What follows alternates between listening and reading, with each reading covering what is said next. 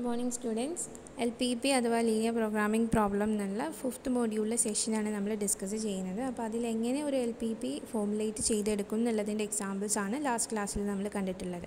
അപ്പോൾ അതിൻ്റെ remaining examples ആണ് ഈ ഒരു വീഡിയോയിൽ എക്സ്പ്ലെയിൻ ചെയ്യുന്നത്. അപ്പം നെക്സ്റ്റ് എക്സാമ്പിൾ ഇതാണ്. Company produces 3 products A, B and C from 3 raw materials P, Q and R. 1 unit of product A requires 4 units of P and 6 units of Q. 1 unit of product B requires 4 units of Q, 10 units of R, and 1 unit of product C requires 6 units of P and 4 units of Q and 8 units of R. The company has 16 units of material P, 20 units of Q and 30 units of R. Profit per unit of product A, B, C are rupees 6, 10 and 8 respectively. Formulate the problem mathematically to maximize the profit. ഈ ഒരു ക്വസ്റ്റ്യൻ്റെ balancing next പേജിൽ വരുന്നുണ്ട്. അപ്പം നമ്മുടെ question ഇതാണ്. നമ്മളടുത്ത് പറഞ്ഞിട്ടുള്ളത് എന്താണ്? പ്രോഫിറ്റ് മാക്സിമൈസ് ചെയ്യുക എന്നുള്ളതാണ്. ആൻഡ് ഇവിടെ പറയുന്ന ബാക്കിയുള്ള ഡീറ്റെയിൽസ് എന്താണ്? ഒരു കമ്പനിയിൽ 3 പ്രോഡക്റ്റ്സ് A, B, C എന്ന് പറയുന്ന 3 പ്രോഡക്റ്റ്സ് പ്രൊഡ്യൂസ് ചെയ്യുന്നുണ്ട്. അപ്പോൾ ആ 3 പ്രോഡക്റ്റ്സിന് ആവശ്യമായിട്ട് വരുന്ന റോ മെറ്റീരിയൽസ് നമ്മൾ P, Q ആൻഡ് R എന്നുള്ള ലെറ്റേഴ്സ് യൂസ് ചെയ്തിട്ട് ഡിനോട്ട് ചെയ്യുന്നുണ്ട്. ഇനി എന്താ പറയുന്നത്? ഓരോ പ്രോഡക്റ്റിനും ആവശ്യമായി വരുന്ന റോ മെറ്റീരിയൽസിൻ്റെ ഡീറ്റെയിൽസും നമുക്ക് ക്വസ്റ്റ്യനിൽ തന്നിട്ടുണ്ട്. നമ്മൾ ഇങ്ങനൊരു ക്വസ്റ്റ്യൻ കിട്ടിക്കഴിഞ്ഞാൽ ആദ്യം തന്നെ LPP ഫോർമുലേറ്റ് ചെയ്യാൻ ആദ്യം തന്നെ എന്താ ചെയ്യുന്നത്? ഒബ്ജക്റ്റീവ് ഫംഗ്ഷൻ നോട്ട് ചെയ്യുക എന്നുള്ളതാണ്. അപ്പോൾ ഇവിടുത്തെ ഒബ്ജക്റ്റീവ് ഫംഗ്ഷൻ മാക്സിമൈസേഷൻ ആണെന്നുള്ളത് ക്വസ്റ്റ്യൻ തന്നെ കിട്ടും. പിന്നെ എന്താണ് മാക്സിമൈസ് ചെയ്യേണ്ടത്? ഇവിടെ തന്നിട്ടുള്ള പ്രോഡക്ട്സിൻ്റെ എമൗണ്ട് ആണ് മാക്സിമൈസ് ചെയ്യേണ്ടത്. അപ്പോൾ പ്രോഡക്റ്റ് ചെയ്യേണ്ടത് 6, ബിക്ക് 10 ആൻഡ് സി 8. അപ്പോൾ ഇത് വെച്ചിട്ട് നമ്മൾ ആദ്യം ഒബ്ജക്റ്റീവ് ഫംഗ്ഷൻ നോട്ട് ചെയ്യാം. അപ്പോൾ ഒബ്ജക്റ്റീവ് ഫംഗ്ഷൻ എന്ന് പറയുന്നത് maximum z equal to 6x1 plus 10x2 plus 8x3. 3 products അതിനെക്കൊണ്ട് 3 variables ആണ് ഇവിടെ വരുന്നത്. അപ്പോൾ നമ്മളവിടെ നോട്ട് ചെയ്തു. ഇനി ഇത് ബേസ് ചെയ്ത് വരുന്ന കൺസ്ട്രെയിൻസ് അല്ലെങ്കിൽ അവൈലബിലിറ്റി റെസ്ട്രിക്ഷൻസ് ഒക്കെ വെച്ചിട്ട് നമ്മൾ ലീനിയർ ഇൻഇക്വാളിറ്റീസ് ഫോം ചെയ്യണം. അപ്പോൾ അതിന് എന്തൊക്കെ ഡീറ്റെയിൽസ് ആണ് ക്വസ്റ്റ്യനിൽ തന്നത് എന്നുള്ളത് നോക്കാം. എന്ത് പറയുന്നുണ്ട്? ഓരോ പ്രോഡക്റ്റിനും ആവശ്യമായിട്ടുള്ള ഓരോ റോ മെറ്റീരിയൽസിൻ്റെ യൂണിറ്റ്സ് നമുക്ക് തന്നിട്ടുണ്ട് അല്ലേ? അപ്പോൾ നമ്മൾ P എന്ന് പറയുന്ന റോ മെറ്റീരിയൽസ് ഓരോ പ്രോഡക്റ്റിനും എത്ര ആവശ്യമാണെന്നുള്ളത് നോക്കിയിട്ട് ആദ്യത്തെ കൺസ്ട്രെയിൻ ഫോം ചെയ്യും. അപ്പം നോക്കിക്കഴിഞ്ഞാൽ A എന്ന് പറയുന്ന പ്രോഡക്റ്റിന് 4 യൂണിറ്റ്സ് ഓഫ് P മതി. B എന്ന് പറയുന്ന പ്രോഡക്റ്റിനാണെങ്കിൽ P പറയുന്ന റോ മെറ്റീരിയൽ ആവശ്യം തന്നെ ഇല്ല. അതിൻ്റെ ഡീറ്റെയിൽസ് ഒന്നും തന്നിട്ടില്ല. ഇനി പ്രോഡക്റ്റ് C എടുത്തു കഴിഞ്ഞാൽ അവിടെ 6 യൂണിറ്റ്സ് ഓഫ് P ആണ് ആവശ്യമായിട്ട് വരുന്നത്. ആൻഡ് കമ്പനിയിൽ ടോട്ടലായിട്ട് അവൈലബിൾ ആയിട്ടുള്ള P മെറ്റീരിയൽ എന്ന് പറയുന്നത് 16 ആണെന്നും തന്നിട്ടുണ്ട്. അപ്പോൾ ഇത് യൂസ് ചെയ്തിട്ട് നമ്മൾ എന്ത് ചെയ്യും? ആദ്യത്തെ കൺസ്ട്രെയിൻ ഫോം ചെയ്യും. അപ്പോൾ 4 യൂണിറ്റ്സ് ഓഫ് P1 ആണ് എന്തിനാവശ്യം? A എന്ന് പറയുന്ന പ്രോഡക്റ്റിന്. അപ്പം 4x1 പ്ലസ് ഇനി B പറയുന്ന പ്രോഡക്റ്റിന് P ഒന്നും ആവശ്യമില്ല. അപ്പോൾ 0x2 plus 6x3 less than or equal to total available ആയിട്ടുള്ളത് 16. അപ്പോൾ ഫസ്റ്റ് കൺസ്ട്രെയിൻ കഴിഞ്ഞു. ഇനി ഇതുപോലെ നമ്മൾ സെക്കൻഡ് Q എന്ന് പറയുന്ന റോ മെറ്റീരിയൽസ് എത്ര ഓരോ പ്രോഡക്റ്റിന് ആവശ്യമുണ്ടെന്നുള്ളത് നോക്കാം. എന്നിട്ട് സെക്കൻഡ് കൺസ്ട്രെയിൻ ഫോം ചെയ്യും. അപ്പം A എന്ന് പറയുന്ന പ്രോഡക്റ്റിന് എത്ര ഇത് വേണം? 6x1 വേണം. Q എന്ന് പറയുന്നത് B ആണെങ്കിൽ 4 വേണം. 4x2 എന്ന് എഴുതി. പ്ലസ് സിക്ക് 4 യൂണിറ്റ്സ് ആണ് Q വേണ്ടത്. അപ്പം 4x3 less than or equal to total availability അവിടെ 20 ആയിരിക്കും. ക്വസ്റ്റ്യൻ ഒന്ന് ജസ്റ്റ് നോക്കി നോക്കാം. ഇവിടെ നോക്കാം.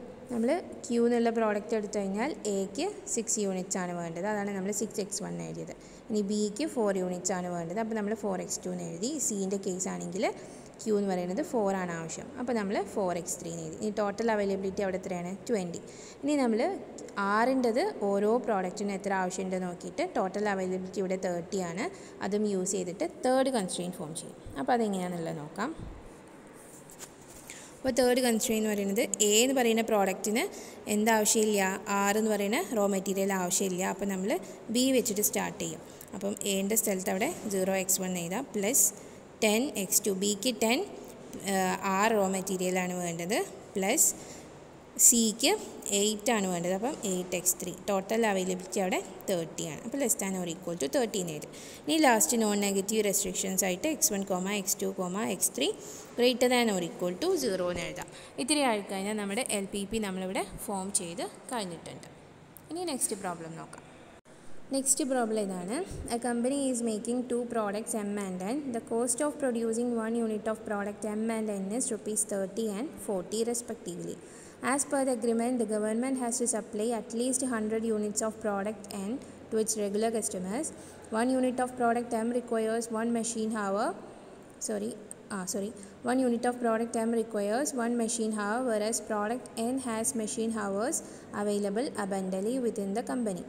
Total machine hours available for product M are 200 hours, and one unit of each product M and N requires one labor hour each, and total of 250 labor hours are available. The company want to minimize the cost of production by satisfying the given requirements. Formulate the problem as an LPP. അപ്പോൾ ഇവിടെ നമുക്ക് തന്നിട്ടുള്ളത് കോസ്റ്റാണ്, അതായത് ഓരോന്നിൻ്റെയും total cost നമുക്ക് പറഞ്ഞിട്ടുണ്ട്. അപ്പോൾ നമ്മളിവിടെ ചെയ്യേണ്ടത് എന്താ, ക്വസ്റ്റ്യൻ ഒബ്ജക്റ്റീവ് ഫംഗ്ഷൻ എന്ന് പറയുന്നത് മിനിമൈസേഷൻ ആയിരിക്കും. കോസ്റ്റ് എന്നുള്ളൊരു വേർഡ് കണ്ടു കഴിഞ്ഞാൽ അതെന്തായാലും എന്തായിരിക്കും, മിനിമൈസേഷൻ ആയിരിക്കും. അതുപോലെ ക്വസ്റ്റ്യനിൽ പറയുകയും ചെയ്തിട്ടുണ്ട് എന്താണ്, മിനിമൈസ് ദി കോസ്റ്റ് എന്നുള്ളത്. അപ്പോൾ എന്തായാലും ഒബ്ജക്റ്റീവ് ഫംഗ്ഷൻ ഇവിടെ മിനിമൈസേഷൻ ആണ്. പിന്നെ നമുക്ക് ഓരോന്നിൻ്റെയും ഡീറ്റെയിൽസ് തന്നിട്ടുണ്ട്, എത്ര ലാബർ ഹവേഴ്സ് ഇവിടെ അവൈലബിൾ ആണ് എന്നുള്ള കാര്യങ്ങളും ഒക്കെ തന്നിട്ടുണ്ട്. അപ്പോൾ നമ്മളിത് യൂസ് ചെയ്തിട്ട് ആദ്യം തന്നെ എന്ത് ഫോം ചെയ്തേക്കുക, ഒബ്ജക്റ്റീവ് ഫംഗ്ഷൻ ഇവിടെ ഫോം ചെയ്യാം. ഒബ്ജക്റ്റീവ് ഫംഗ്ഷൻ ഇവിടെ മിനിമൈസേഷൻ ആണ്. അപ്പോൾ നമ്മൾ minimum z equal to എന്തെഴുതാം, ഓരോന്നിൻ്റെ cost തന്നിട്ടുണ്ട്. അപ്പോൾ നമ്മളത് യൂസ് ചെയ്തിട്ട് 30x1 + 40x2 എന്ന് എഴുതി. സബ്ജക്റ്റ് ടു, ഇനി കൺസ്ട്രെയിൻ ഫോം ചെയ്യണം അല്ലേ. അപ്പോൾ അതിന് തന്നിട്ടുള്ള ഡീറ്റെയിൽസ് നോക്കണം. എന്തൊക്കെയാണ് തന്നിട്ടുള്ള details? As per the agreement, the company has to supply at least 100 units of product N to its regular customers എന്ന് പറഞ്ഞിട്ടുണ്ട്. അപ്പോൾ രണ്ട് പ്രോഡക്റ്റാണ് ഇവിടെ എമ്മും എന്നും. എമ്മിന് നമ്മൾ x1 എടുത്തു കഴിഞ്ഞാൽ x2 ആയിരിക്കും n എന്നുള്ളത്. അപ്പോൾ at least 100 units of product N regular കസ്റ്റമേഴ്സിന് ഡെയിലി അത് സപ്ലൈ ചെയ്യണം എന്നുള്ളൊരു ഡീറ്റെയിൽസ് തന്നിട്ടുണ്ട്. അപ്പോൾ x2 എന്ന് പറയുന്നത് at least അതിനെക്കൊണ്ട് x2 greater than or equal to 100 എന്നുള്ളതായിരിക്കും നമ്മളെ ഫസ്റ്റ് കൺസ്ട്രെയിൻ. കാരണം അവിടെ എമ്മിൻ്റെ കാര്യങ്ങളൊന്നും പറഞ്ഞിട്ടില്ല. നമ്മൾ എമ്മിനെ x1 ആക്കിയിട്ടും എന്നിനെ x2 ആയിട്ടുമാണ് ചൂസ് ചെയ്തിട്ടുള്ളത്. അപ്പോൾ ആദ്യം തന്നെ ക്വസ്റ്റ്യനിൽ പറഞ്ഞിട്ടുള്ളത് അറ്റ്ലീസ്റ്റ് 100 യൂണിറ്റ്സ് എന്ത് പ്രൊഡ്യൂസ് ചെയ്യണം, ആ കമ്പനി റെഗുലർ സപ്ലൈസിന് കൊടുക്കണം എന്നുള്ള ഡീറ്റെയിൽസ് ആണ്. അറ്റ്ലീസ്റ്റ് അതിനെക്കൊണ്ടാണ് നമ്മളിവിടെ greater than or equal to എന്നുള്ള ഇനീക്വാലിറ്റി എടുത്തിട്ടുള്ളത്. അപ്പോൾ അതവിടെ നോട്ട് ചെയ്തു. ഇനി സെക്കൻഡായിട്ട് എന്താ പറഞ്ഞിട്ടുള്ളത്, പിന്നെ അതിലെന്ത് പറഞ്ഞു, 1 unit of product M requires 1 machine hours, while product N has machine hours available abundantly. അപ്പം എമ്മിൻ്റെ കേസിൽ മെഷീൻ ഹവേഴ്സ് എത്രയാണെന്നുള്ളത് പറഞ്ഞിട്ടുണ്ട്. അതുപോലെ ടോട്ടൽ മെഷീൻ ഹവേഴ്സ് എമ്മിന് എത്രയാണ് വേണ്ടത്, 200 ഹവേഴ്സ് ആണെന്ന് പറഞ്ഞിട്ടുണ്ട്. എന്നിൻ്റെ കേസ് ആകുമ്പോൾ അബണ്ടൻ്റ്ലി അവൈലബിൾ ആണ്. അതിനെക്കുറിച്ച് കൂടുതൽ ഡീറ്റെയിൽസ് ഒന്നും തന്നിട്ടില്ല. അപ്പോൾ നമ്മൾ ഈ ലാബർ ഹവേഴ്സ് യൂസ് ചെയ്തിട്ട് എന്ത് ചെയ്തു, എമ്മിൻ്റെതാണ്. അപ്പോൾ x1 less than or equal to 200. Total availability 200 എന്ന് പറഞ്ഞിട്ടുണ്ട്, അറ്റ്ലീസ്റ്റ് എന്നല്ല പറഞ്ഞത്. അതുകൊണ്ട് അവിടെ inequality less than or equal to വരും. പിന്നെ വീണ്ടും എന്താണ് തന്നിട്ടുള്ളത് ക്വസ്റ്റ്യനിൽ, അപ്പോൾ ആ ഡീറ്റെയിൽസ് കൺസ്ട്രെയിൻ ആയിട്ട് മാറ്റി.